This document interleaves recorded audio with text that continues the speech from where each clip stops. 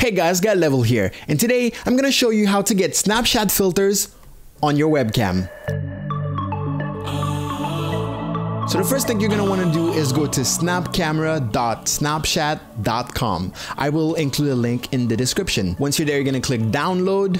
You're gonna check out the system requirements. Make sure you meet the requirements, otherwise it won't work. Although I'm saying that, but I'm running Windows 8 and it works. So I don't know.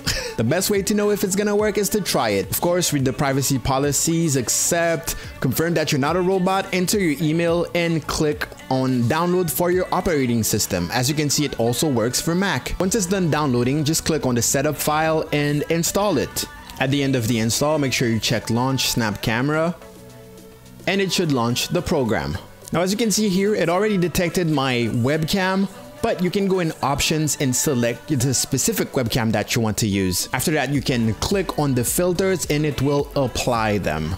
It's that simple. It actually creates a new camera source so you can use it in Discord or Skype, even though I didn't get it to work on Discord for some reason. But in any other program, you can actually get it to work by just selecting it in the settings. Now, I know most of my subscribers are streamers, so what I'm gonna do is show you how you can add it on your broadcasting software. Here, we're gonna be using Streamlabs OBS, but it will also work with OBS Studio, and it should work with XSplit. So first, I will click Add New Source. I will select video capture device. I will name that video capture device SnapCam. And in device, I will scroll down and click on Snap Camera.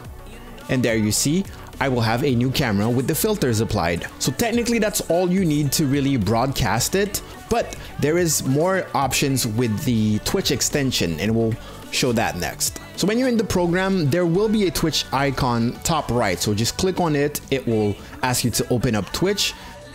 From there, it will open a browser with your Twitch and the page to authorize the program. From there, it will ask you to add the extension to your Twitch channel. Just click continue. It will bring you to the page directly. From there, you will have all the information on the extension. From what I've gathered, the most appealing part of this is that subscribers can actually change your lens, which will make it interactive with your Twitch chat. So click install, and then you're pretty much done. Next time you're streaming, the extension will appear on screen, and there will be a snap code for specific filters, and there will be options to subscribe in order to change your filters.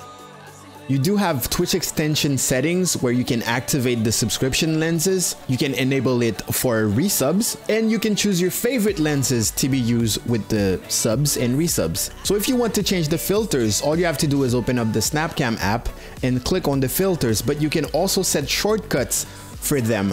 Well, that's generally all there is to it. If you guys have any questions, you can leave them in the comment section below. I will be using this on my stream on twitch.tv/GaelLevel. I will put some social media here. And other than that, I got some news from Pulsoid. They are the company that I use for my heart rate monitor. If you want to watch the heart rate monitor video, I will put something up here. And they have a new option to figure out the best moments of your Twitch stream depending on your heart rate, which is awesome. So check that out. And I realize how ridiculous I look. So I'm gonna see you guys next time. Thank you so much for watching. Get Level out.